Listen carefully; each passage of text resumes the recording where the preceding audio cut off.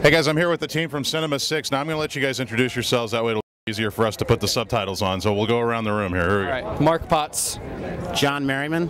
Don Suenos. Riley Smith. There's going to be a quiz later, so everybody make sure you have those names. Now, Cinema 6, we're here at Dallas International Film Festival. You guys, this has been kind of a big talked about thing for us, and you know, we love having you guys here. Talk a little bit about what it means to you to be bringing this project here to this particular film festival and how the vibe's been for you so far. Well, Dallas is a great festival, and we just got here, but it's already been a lot of fun. And we shot the movie in Texas, so it's nice to premiere here in the state that you know, we shot it in. Kind of feels like home. Oh, absolutely. Yeah, I'm sorry. You're all going to add something whether you want to or not. I love Dallas. I have family here, so I'm thrilled to have them come and nervous to have them come because there's a lot of language in this movie. A bunch of our crew, our whole camera department are all from Dallas. Yes. So being able to bring the movie here and have the crew come out and then go drink with the crew afterwards, probably, is just going to be great fun. So yeah, it's great. Sodas. Sodas? No, not soda. Yeah, I just second that. It was a pretty Texas-centric film, so it's good to have it come here. What would you tell people that are some of the advantages of shooting a movie in Texas as opposed to other places? Like, what do you think are some of the things that make Texas filming great? Well, I think they live in Texas. We lived in Oklahoma when we shot it, but they live in Texas. But every time we've come down here, you know, the film commission's been really nice to us, really inviting, and everybody we know is just wanting to shoot stuff and make things. So it's a very welcoming environment and just a lot of fun. Everyone seems laid back.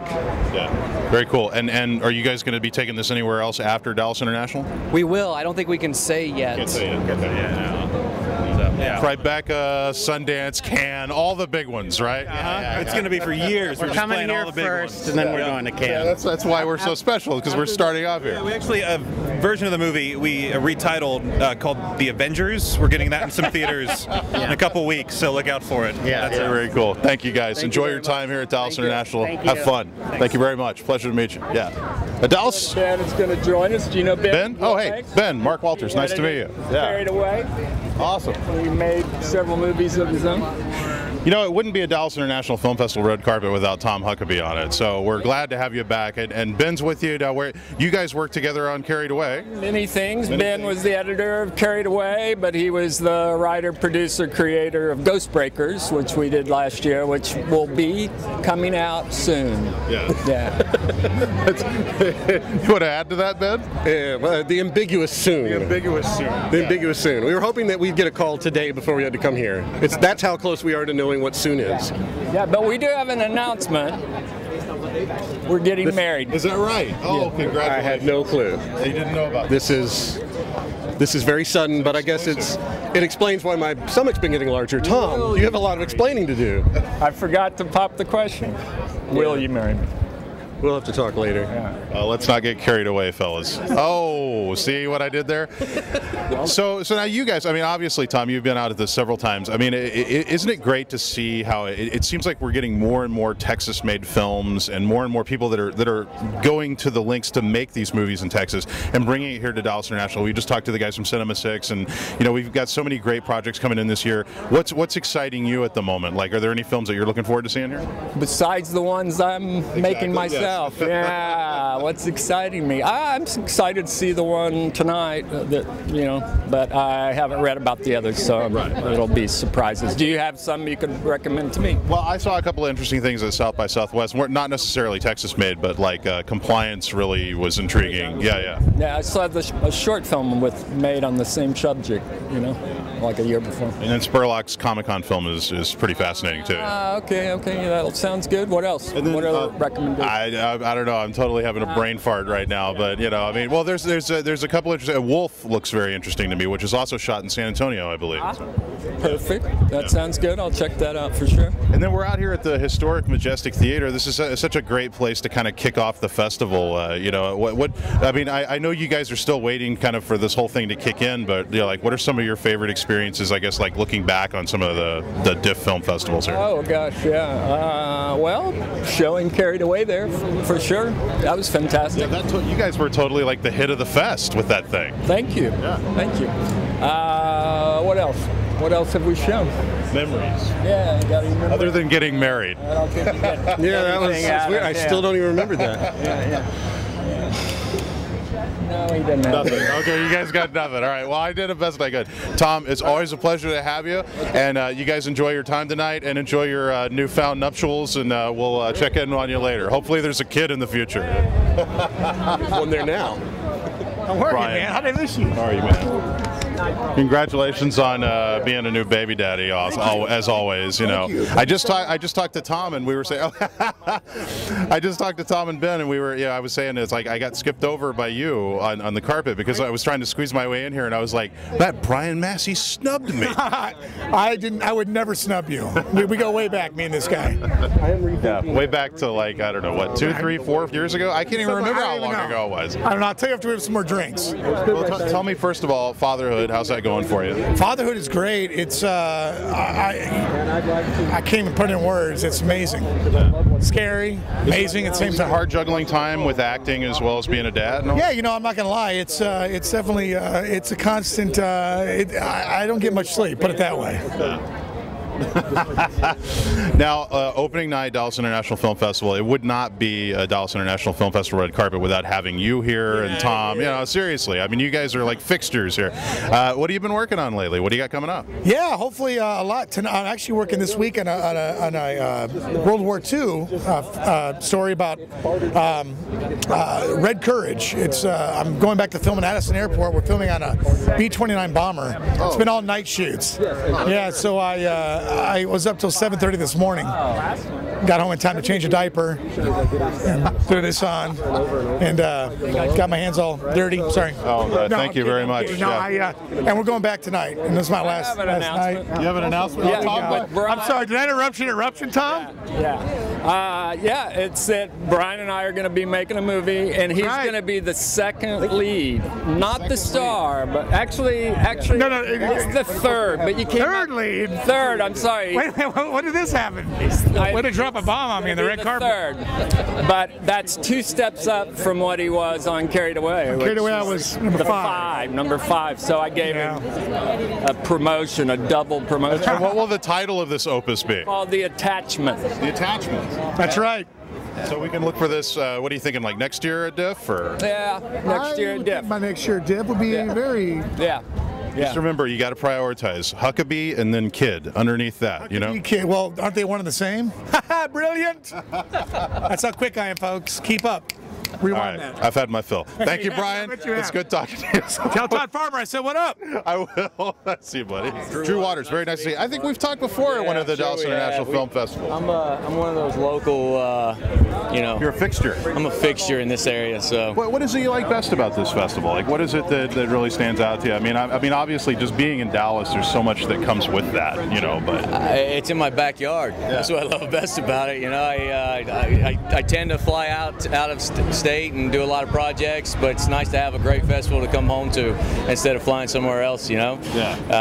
And Texas in general. I mean, we have South by Southwest. We have San Antonio that has one, and now Dallas has grown great lengths. It's cool to see that happen too. Yeah, it is, and it's great to see that films actually coming in and getting bought out here. That shows a lot of hope for filmmakers in this area as well, and it's great to see people come in from out of state. I think that's the most important thing, is have a festival that people can come to out of state, that want to come to, that means something, and to have an opportunity to have their project picked up and brought somewhere. The film I have in the Cowgirls and Angels. Cowgirls and Angels, yeah, it's up in Oklahoma, but Sean Griffin, one of the producers on it, is a local boy from here, so here we are. Yeah, here we are. That's great. And being out here at the historic Majestic Theater, I mean, that's got to be a great way to kind of kick this whole thing off. It's the right way. We were at the new Symphony Hall last year, and I think bringing it back to here is just it's a beautiful way to start off this year, 5th year, and it's growing. It's continuing to grow, and I think that's the important thing about it. Get some good projects in, get some great talent to come with it, and have a good time. Are you already thinking about next year? Like, what do you got lined up? What's on the horizon for you? Well, I'm excited because Greg Ellis and I just had a great conversation about a project that I want to do, and we just agreed to it, and he's on board. So we're fixing to start pushing it off. I got another movie we're starting mid-May that's a feature that a good producer friend of mine, that he's bringing it back into Texas, which I'm happy about, and I got the lead in it. And then I have another movie called Home Run that hits the theaters, 1,500 screens, coming September, I think it is. I think its release time is September. And of course, me and 4 buddies got a crazy web series called D-Life that we shoot around town Dallas. We captured C.J. Wilson before he left, and a rumor is we might be getting Spud Webb. And I mean, you guys couldn't hold on to C.J. Wilson for it? Oh man, I don't know. Let me tell you something. After the playoffs, I cussed the TV a lot at him. I was like, "Oh, what? You did? Yeah, I don't want to talk about it. The A's can have him. Angels can have him. Whatever. Nah, he's a good guy. He's a fun guy." Drew, have fun tonight. It's going to be a good time having you back here, and we'll talk to you some more during the fest. Good to be back on my home soil, I got to tell you. I'm here with Ernest James. We've seen you in Friday Night Lights, most recently Jeff, who lives at home. Friday Night Lights, my buddy Scott Porter was on the show, yeah, so we're like good butts and everything. So you got any dirt on him? Anything I can use against him? I wish we kind of filmed on different seasons. Like the season I came in was the season that he left, but I've hung out with him a couple of times. I don't have any yet, but I'll stay looking. He's a big comic book nerd. Yeah, so I've heard he's always at Comic-Con and stuff like that. Yeah. I kind of am too. I just don't let people know. I am. Now, talk about coming out here to Dallas International Film Festival. We're here at the historic Majestic Theater, being out here opening night. What's the vibe like for you so far? I mean, it seems like everybody's really excited. Everybody's ready to have a good time. How you feeling? I'm feeling good. It's actually my first time experiencing the festival as a whole. Like last year I did opening night, but I wasn't able to go to the rest because of scheduling stuff. So I'm excited just to be here and catch up with people I haven't seen in a while, and see some good films and support some good people. Are there anything in particular you're looking forward to seeing? Anything you really want to check out? I really want to see the opening night film tonight with remind me. It's yeah. So you got to check out the paper arts. too. That one, liberal arts. Right. I keep really wanting to say like Libby Arts. I don't know why I want to say that, but yeah, it's liberal arts. Yeah. Mike's girlfriend's name. Libby Arts. Yeah. She was great. Yeah. I know. That's not cool. No, but I mean, like any other. I mean, talk about because you've obviously worked in Texas, several times. I mean, talk about working in Texas and what that means to young filmmakers and being able to bring a project like what they do to a place like this. Well, it's awesome. Working in Texas is the best. Like I've actually put off going to LA on purpose. I would much rather work here and the surrounding markets, Louisiana, New Mexico, only because I really think this is a prime time to be here, and that a lot of productions are coming from the West over here because you can make stuff for a dime on the dollar than you can there. So I'm really trying to stick around as long as I can. And the food's not bad. The food doesn't hurt. The taco trucks, they craft services. They're my friend. They are. Yeah. I visited the set of Friday Night Lights. I know what kind of food you guys are eating. They spoiled us, man. They really set the bar. Yeah. The spreads were great. Ernest James, hey man, have fun. Thanks, man. And enjoy your time here at Div. It's good talking to you. You too, man. I'm here with the fellas from Brooklyn Brothers Beat the Best, which is the film that I don't think I could say 6 times fast if I tried. So now, Ryan, we've seen I did purposely do that. We've seen you here before for the Dry Land and everything, and you're coming back to Dallas International, so you're no stranger to this whole thing. Michael, Charles, glad to have you guys out here at the historic Majestic Theater. It's really great to be out here. Talk about bringing this project here, and of course the vibe that you guys have been getting from Dallas International so far. Dallas has been so welcoming in so many ways. I mean, when I was here with the Dryland, I was overwhelmed by the amount of amazing people that I met here, and it just feels like such a beautiful full circle to be bringing my own film here. And already, I'm just walking up, I've seen so many old faces, and it's been wonderful. Yeah. You want to run away, don't you? I'm just kidding. Red carpet! No! Well, and there's the inevitable question too about being an actor and becoming a director and everything. I've asked people before, do you think sometimes actors can make the best directors because they kind of know what's going through the minds of actors? It's interesting. Me and Charles and Mike actually talk about this because Charles is about to direct his own movie and act in it. Mike's about to direct his own movie, and it's I think it is a good thing because you get a chance to get inside of a character. I mean, you've been trained to do that, and so you kind of see a story from the inside out, which I think can lend itself to a lot of details that maybe approaching something from the outside doesn't always carry. Especially if you wrote it yourself, you know every little dot how it links up, and I feel like if you're used to working with actors in front of the camera, you really understand what it takes to block a scene and make people feel comfortable and bring that scene to fruition. And I feel like if it's your own piece and your own material, you're just that much more intimate with it all, and you can. And it's actually a wonderful process. It was so much fun working with this man and this man, who also direct wonderful films. But he was so passionate about it, and he brought that to the set every day. And you know, when it's your own baby, there's something really special to that. So yeah, it's great. I think the best part of it was working with friends. You know, when you work with friends, you care about the project that much more. You know, and you invest in everything into it. So, you know, that was the best part of it for me. Never any moments where you guys wanted to, like, you know, bust each other's heads open? Oh, yeah. Just earlier, we were just wrestling earlier tonight. 5 seconds ago. You should have But that's great friends. There's no BS. So at least that's brothers. That's how you do it. Are you guys going anywhere after Dallas International with this, or what do you? We go from here to Florida International Film Festival, and then we go from there to River Run, and then what is it? Nashville, and Newport Beach, Seattle. There's a big run on it, but and then it's just the beginning. Yeah, and then it's released. I believe it's being released all over the country in September, and then we have a release in, I believe, July in the UK, and then in France in August. And the Brooklyn Brothers are actually going on tour. This is ridiculous, but we actually got a record deal out of this, and so we are going to go on tour playing the music in this movie, and it makes me nervous just to talk about it. Now, are we missing somebody? We have Jason Berman. Jason Berman is the producer. He's here tomorrow night. He's getting here tomorrow night. Yeah, he'll be here for the opening tomorrow. Awesome. All right. Well, we got Brooklyn Brothers Beat the Best. Be sure and look up for it. It looks like we're going to have plenty more chances to see this if anybody misses it here, and we'll be sure and post links for them. Charles Chu, Michael Weston, Ryan Onan. We'll be talking to you guys later at the film festival. Thank you so much for talking to us. Enjoy your time tonight. It's going to be great. Claude Delphare, a producer of Liberal Arts, the opening night film of the Dallas International Film Festival. That's quite an honor right there. I mean, being here, historic Majestic Theater, opening night. I mean, you got to be excited. I'm very excited. We're all very excited. Josh couldn't be here tonight. He's on his way to Europe. He's going to be in Sundance, London in a couple of weeks, so he's got a big European tour right now. But we are very, very excited about the festival, about being here. The movie's showing 4 times during the festival. Opening night, it's great. How's the journey been on making this film, like from start to finish? Has it been an easy process, a difficult process? What would you say? It's been an easy process because Josh is a very smart and easy guy to work with. He came with a script that was almost totally finished when he presented it to us the first time. It was a lovely script.